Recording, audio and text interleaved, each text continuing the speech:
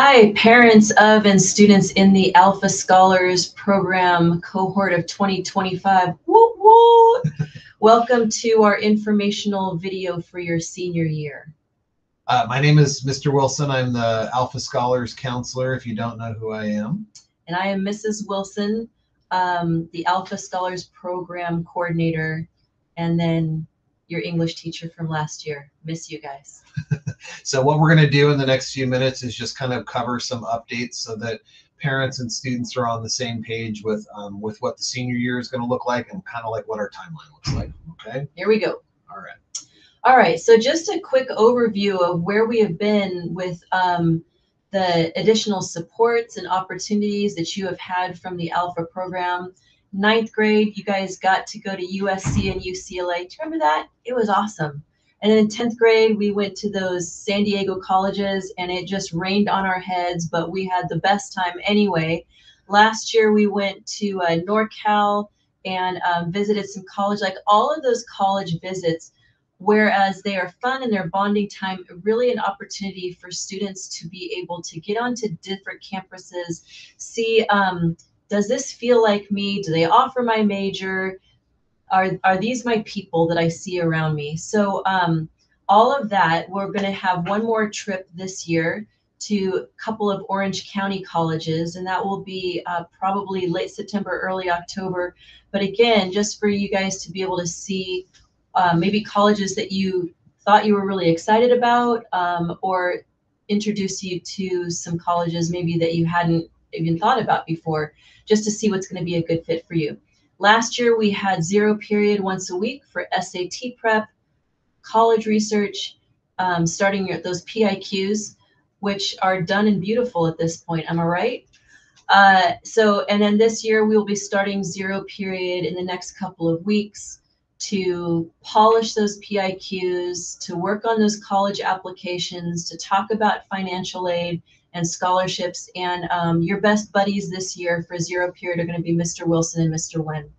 And along the way, for all the grades for 9 through 12, that college career guidance, the grade monitoring, so filling out those grade checks, opportunity to sample a lot of different AP curriculum, the community service, as far as like where you guys are supposed to, those checkpoints of how far along the way you should be with your community service.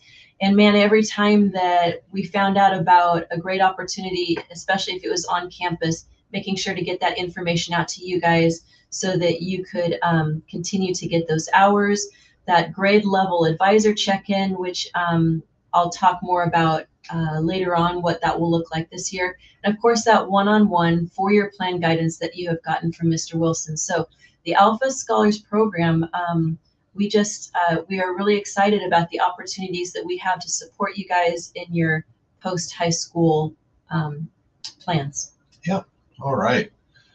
Okay, so just to kind of give everybody a quick overview of what the college application timeline looks like and what we're shooting for. At this point, students should already have a finalized college list of where they want to apply.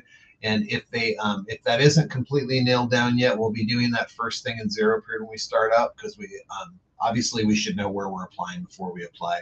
In a perfect world, we want students applying to a broad number of college, a varied number of colleges. So that the question that comes up every year is, how many colleges should I be applying to?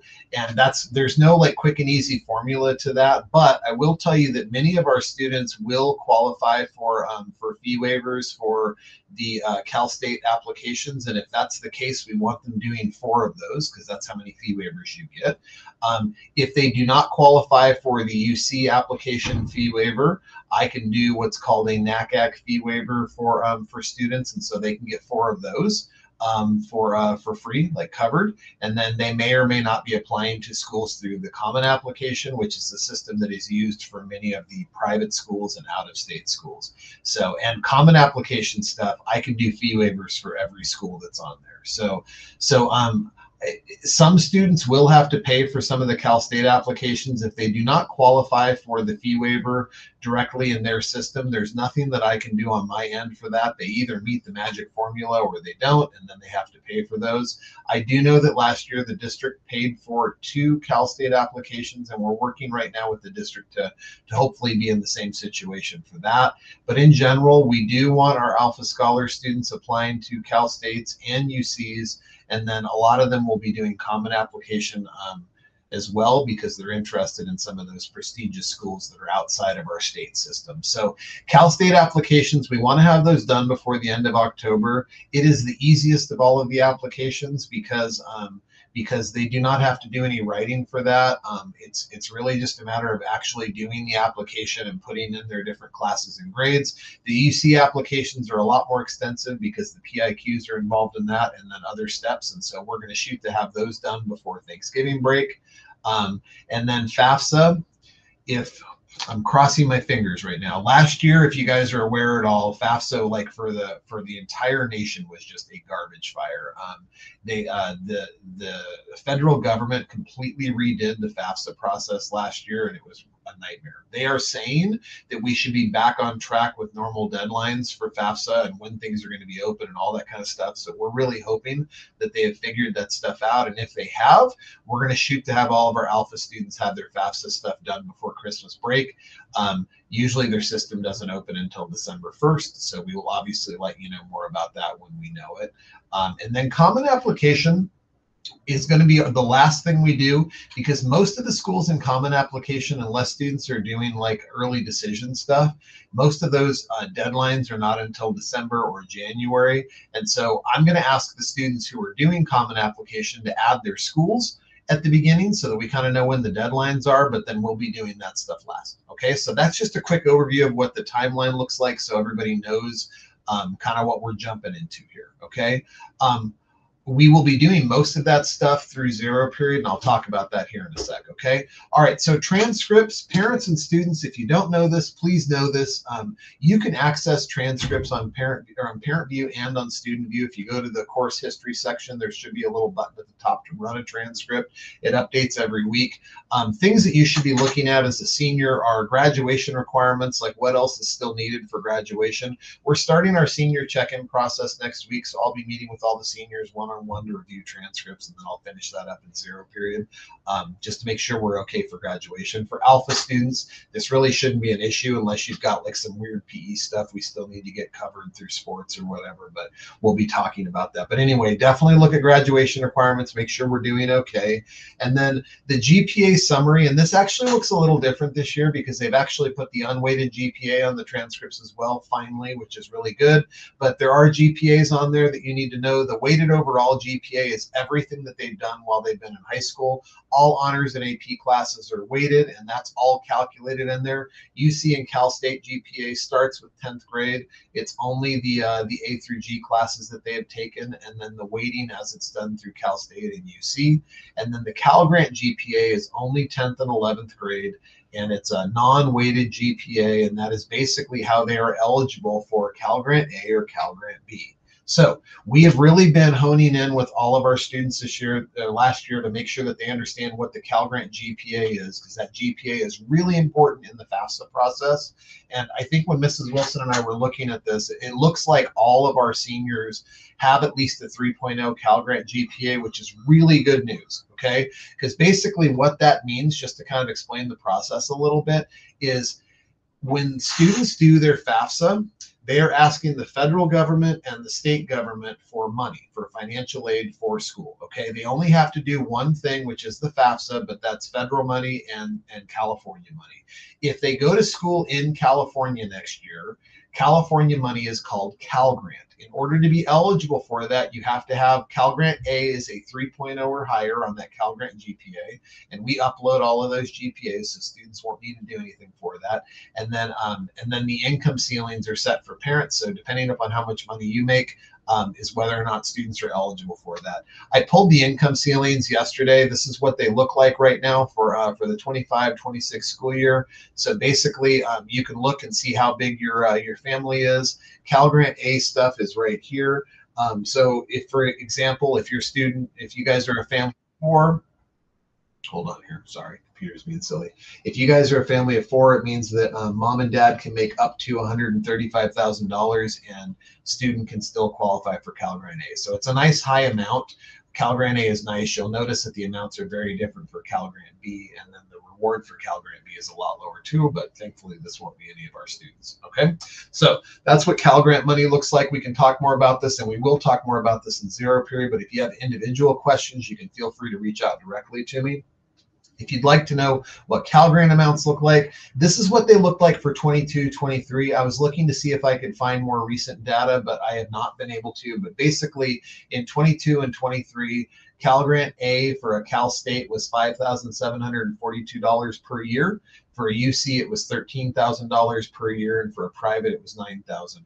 Guys, what Cal Grant is trying to do is to meet the tuition requirements. So what I'm going to tell you is that if a student ends up staying home and going to like UC Riverside or Cal State San Bernardino or Cal State Pomona because that's just how money worked out and that's what was being offered. What's beautiful about Cal Grant is that they really do meet most of the need as far as that goes. So again, if you have any questions about that, you can let me know, but that's why those GPAs are so important, and you definitely want to take a look at the transcript and see where you sit. Okay.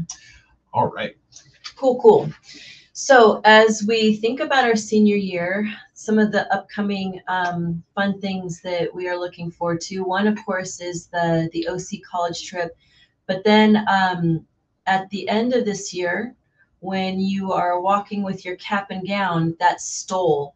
And all the different academic organizations that you're involved in may involve a stole, and we are one of those. So in order for you to earn that stole from Alpha, you've been in, for however many years that you've been in Alpha, but you need to meet these requirements in order to earn that stole.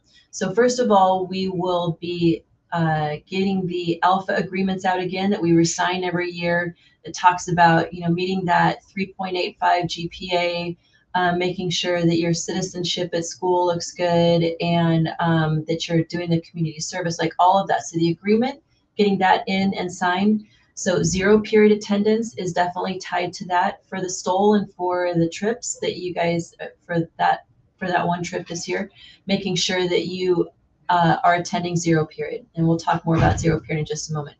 You have a total of 60 hours of community service that you need to have finished by a certain date, so let me explain that. For the Orange County college trip, I need to see at least 45 hours that you have documented with Mr. Fitzsimmons, okay, before we go on that trip to be eligible. And then in order for you to be able to get the stole, your 60 hours of community service need to be completed before spring break. So let's say spring break is, I don't know, March 20th, March 19th is your deadline to have all 60 hours of community service in, because that is when we are turning in our stole order, and we really want all of you to have that. Additionally, for the Orange County college trip, I know it's going to be in early October, maybe late September. If you have any absences up to that point, they need to be made up beforehand during step-up Saturdays, because if the school is going to be paying for our bus and all the things that this requires, they are asking us to do our part, which is making up those absences, because that's how we get our money. Makes sense. Okay.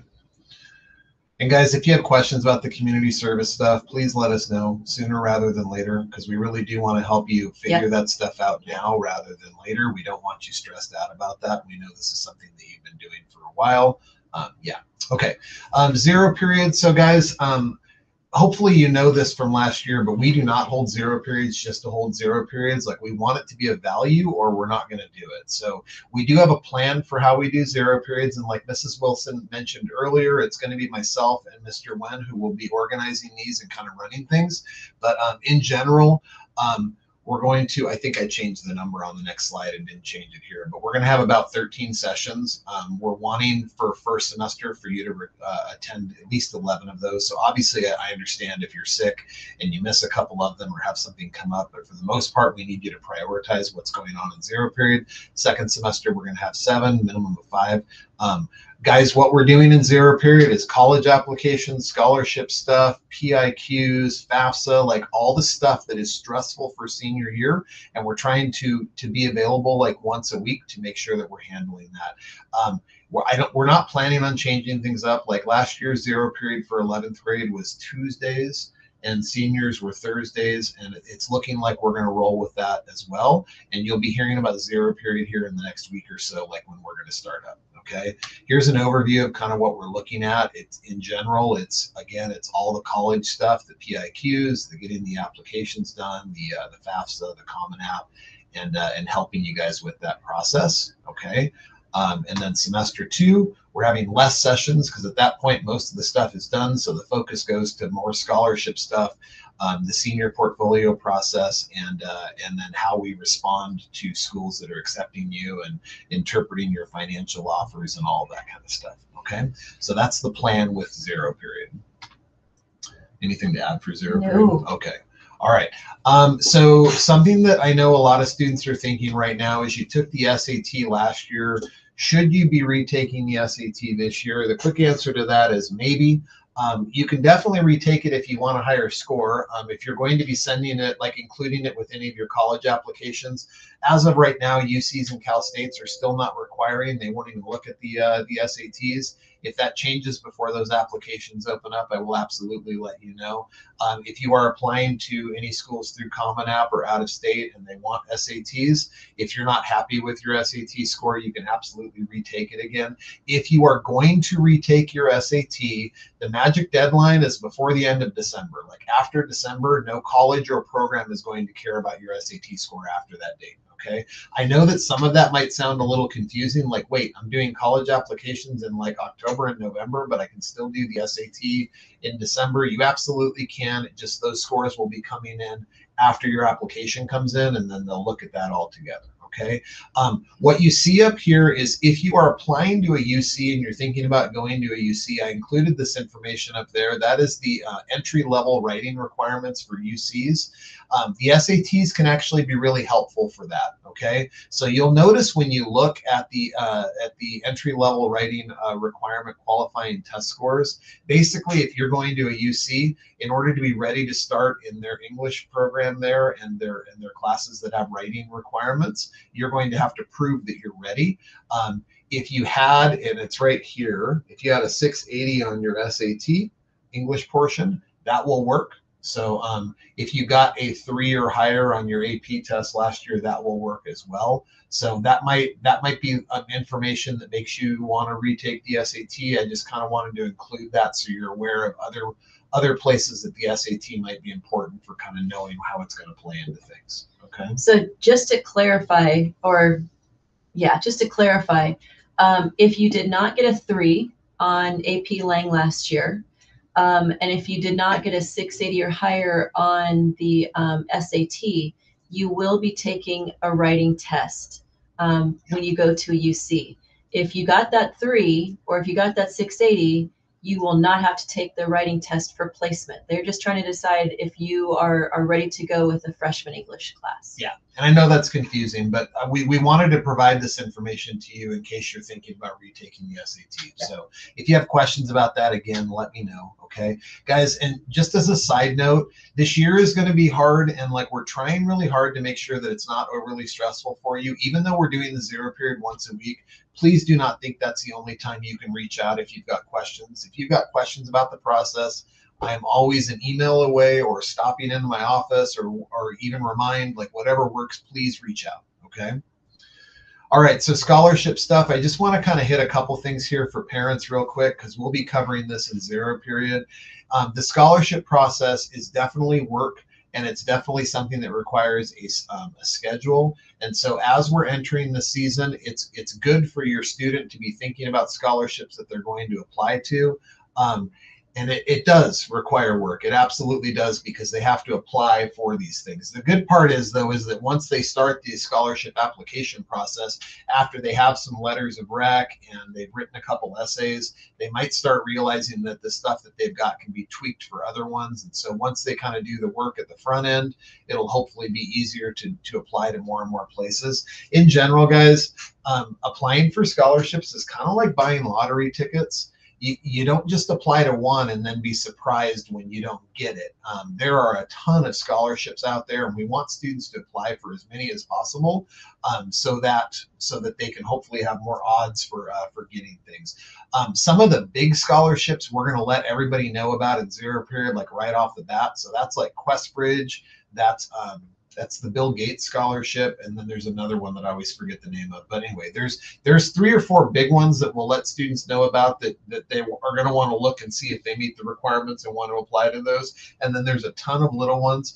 All of the scholarship information is updated frequently on our College and Career Center website, so that's a good place to look. And then as we hear about things, we will also drop it in the Alpha classroom, the Google Classroom, and let people know as well. Okay. But parents, you can absolutely be asking your students. The most effective scholarships applications are going to be students that put themselves on a schedule and they're applying, like maybe 1 a week or something like that, and knocking stuff out. Okay. Yeah. So how many should you do? As many as possible. Pretty sure I covered all this stuff. Okay. Okay.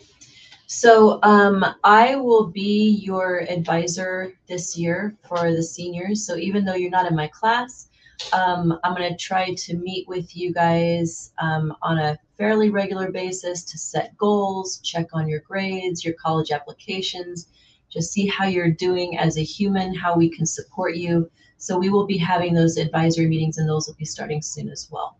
So at the end of all of this, next slide, please. Sure.